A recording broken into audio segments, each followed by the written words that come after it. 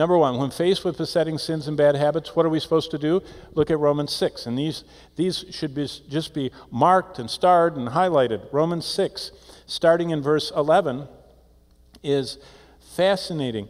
Did you know that there's doctrine all the way through chapter 1, 2, 3, 4, and 5 of Romans, and the first time that you get to a command is in verse 11. And that's the first, God says, on the basis of all the truth about God, here's what I want your response to be.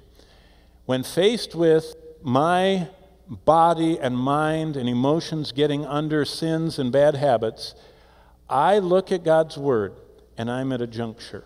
I can choose to either continue to what it says in verse 11, reckon yourselves to be dead to sin, but alive to God. What Romans 6 says, never get desensitized to sin.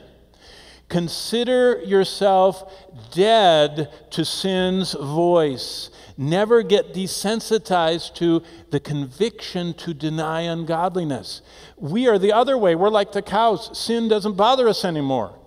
God says, no, you're supposed to be dead to sin. And when it calls you, when it knocks, when it gets, don't let it get your attention. Say no. Reckon yourself to be dead to sin. Verse 12, don't let it reign. Don't let it take over. Verse 13, don't present your members. When we find ourselves using our eyes or our ears or our mouths or our hands for something, we have to say no. I will stop presenting my members as instruments of unrighteousness. Here's the positive side. But present yourself to God. Don't, but do. And Colossians 3:5, put to death your members which are on the earth.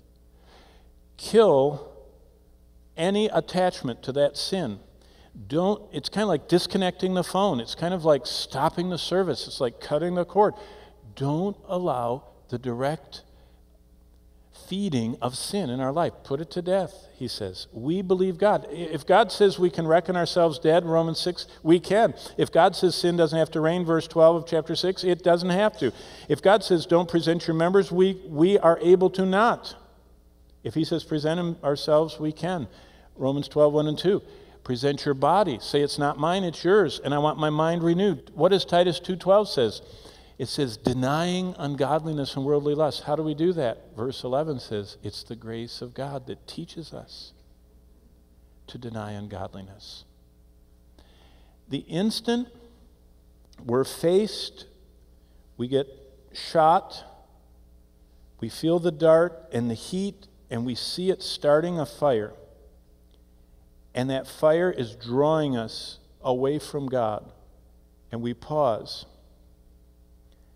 And in that instant, we remember God's way, and we're already drawn to Satan's way.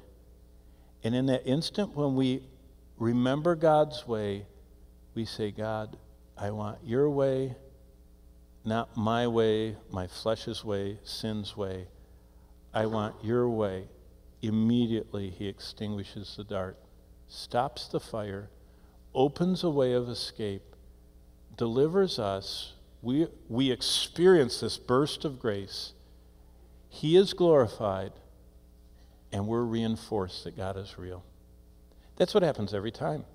You say, like happens every time I talk, people say, well, what about Ephesians whatever, and what about Philippians whatever, and what about Romans whatever? And I go, That's why the shield of faith isn't that list.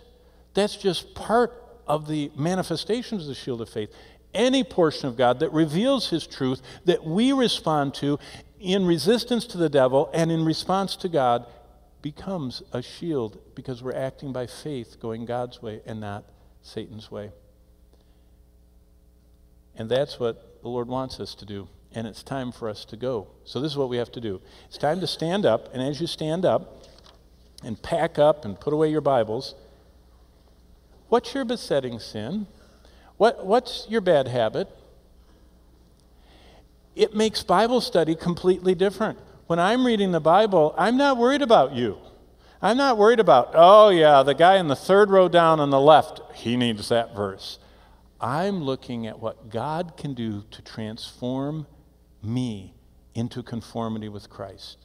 And I am saying, I know the areas that so easily beset me. I know the areas that don't reflect Christ. I want to open those areas to the scrutiny of your word. And God, I want to yield to you. I want you to conform me and transform my mind. I want to put to death. I want your grace to cause me to deny.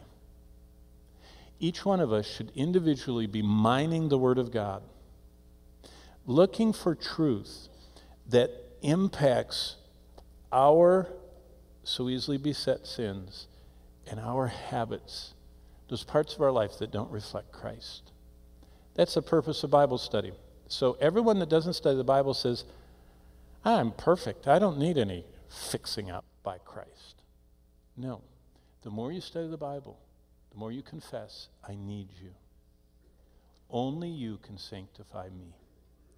I'm inviting you every day to change me into the image of Christ.